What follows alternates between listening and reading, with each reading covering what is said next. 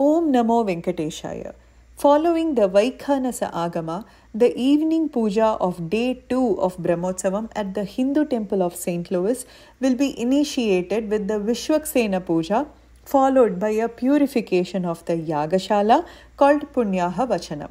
Agni Pratishtha will be performed to connect the devotees and the divine.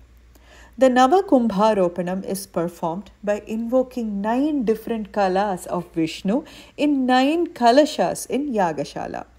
The Vukta Homam includes chanting of all mantras describing all the rituals of Brahmotsavam as described by the rishis. After Purnahuti, Yatradanam is performed where a special puja is done before the procession. Before the procession, dakshinas are given to the Brahma who performed Brahmotsavam for the first time ever. And in order to replicate it, the Seshavahana sponsors will be felicitated.